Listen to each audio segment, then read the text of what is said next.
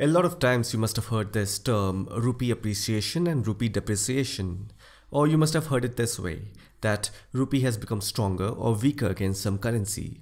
Usually it is in comparison with the American dollar. So in this video, what I intend to do is make you understand what it means and how it affects the economy. You must have got a notification through a news app on your mobile, or you must have read it in the newspaper that rupee has become stronger or weaker, or crashed or gained some points against the American dollar.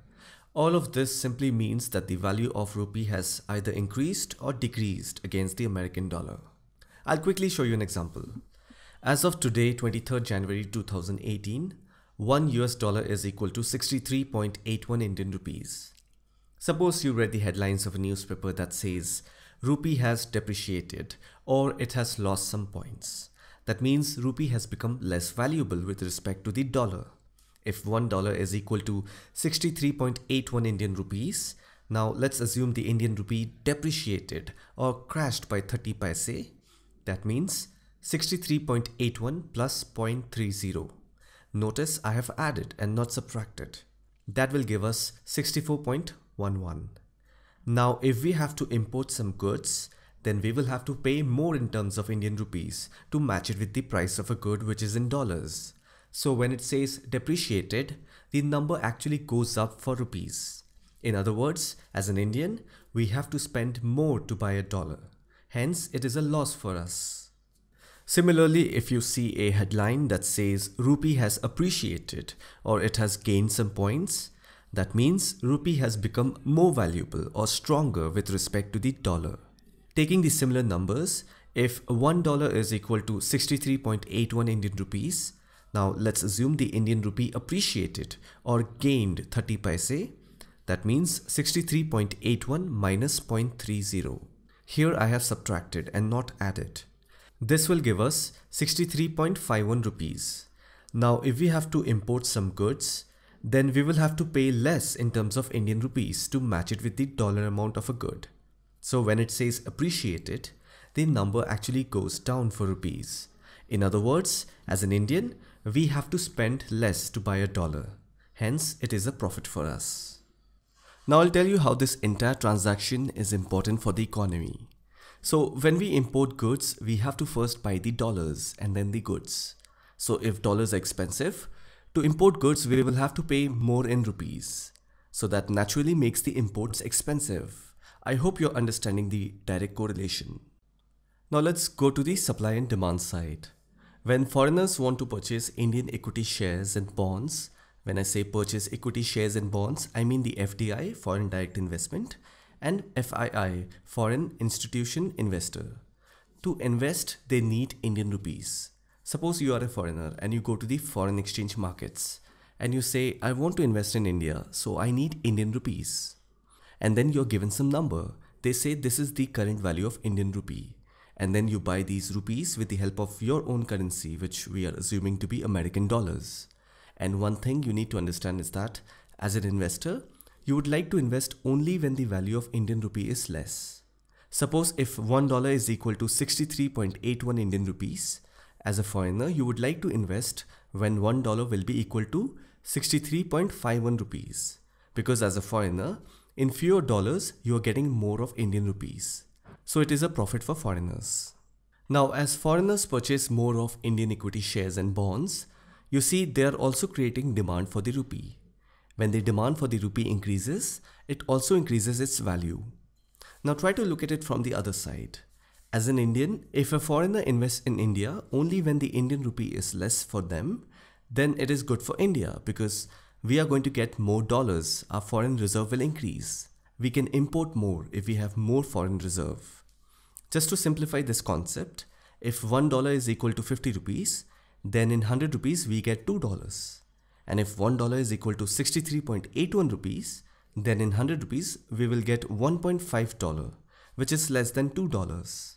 So if a foreigner invests in India only when the Indian rupees is less for them, then it is good for India because we are getting more dollars.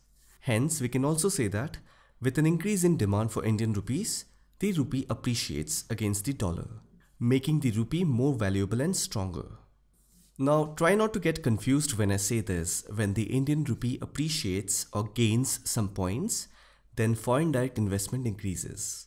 And FDIs are usually in the form of purchase of government bonds and corporate bonds.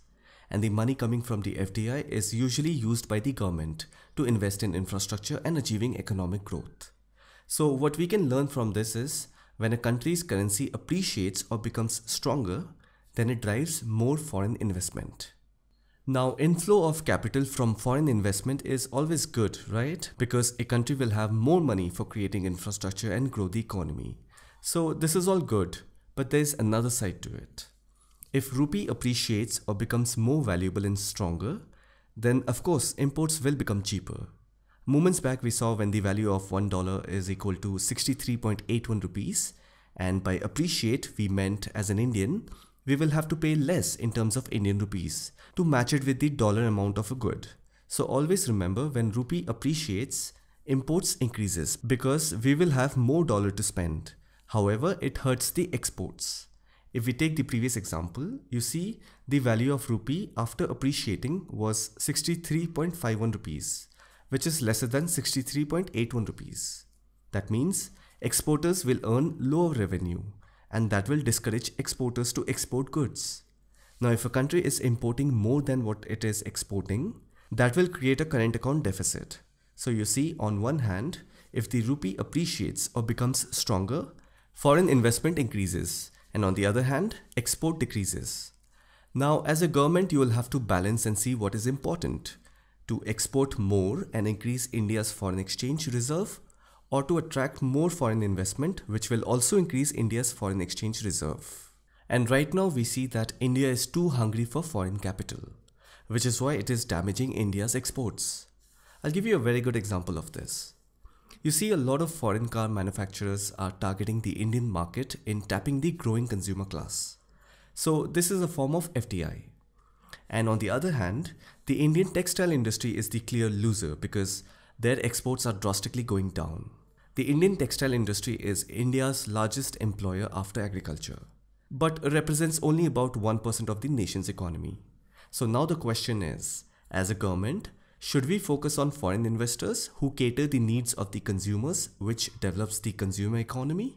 Or should we decrease the competitiveness of the textiles industry, leaving millions of people potentially unemployed? Now I'll tell you why the government chose to attract foreign investors over reforming export policies. So if the exports are not increasing, definitely it will increase India's current account deficit. Right now, India's current account deficit is really high. I mean, if you remember the 1991 balance of payment crisis, that was also due to misbalance between import and export. Since then, it is just rising. But if you look at the inflow of capital through foreign investment, that inflow pushes the country's annual growth rate far more than the revenue through exports. That means the deficit created due to inadequate export will be covered by the profit earned through foreign investments. And then ideally, the government plans to use those profit to support infrastructure, employment, and other welfare programs. So this is why the government of India is more inclined towards attracting foreign investors rather than reforming India's exports. Now, what did the GST do, the goods and service tax? It took out the money from the economy, and that created a huge demand for Indian rupee. Suppose if there was no GST, in an absolute normal condition, when there is no money in hand, consumers usually cut down on their spending because you'll have to realize that not everywhere you could do payments with card, and digitization came along recently. It wasn't 100% developed. Anyways, if there is less money in hand, that means the demand for the local currency increases. This is similar to the situation where if RBI decides to increase the interest rate, that will result in less borrowing, which will reduce the money supply in the economy and increase demand for money. I hope you're getting the relevance. Usually RBI increases the interest rate to control money supply in the economy. GST did the same thing. It reduced the circulation of money in the economy. So it is almost similar condition if you see. Now, one important thing that you must keep in mind here is that when interest rate is high, that attracts foreign investment because the foreign investors find it very lucrative if the interest rate of any country's currency is high. So we can conclude by saying that high interest rate leads to increase in foreign investment. That means high interest rate appreciates or increases the value of rupee, which will then help us in increasing our foreign reserve. Now the same is not true when interest rates are low. When RBI reduces interest rates, then people borrow more money. That means people have more money in their hand to spend, or in other words, they have more disposable income. And if you have more money in your hand, then prices of goods and services increases, and that leads to inflation. So to control inflation, RBI increases the interest rate. So that means the value of rupee depreciates or reduces when interest rate is low. And if the value of rupee depreciates, then foreign investors do not find it lucrative to invest. And that reduces the inflow of foreign capital. So we can conclude by saying that inflation decreases the value of rupee and doesn't help us in increasing our foreign reserve. So next time when you see whether the Indian rupee appreciated or depreciated, you know what to make of it. I hope you found this video informative. Thanks for watching, and I'll see you in the next one.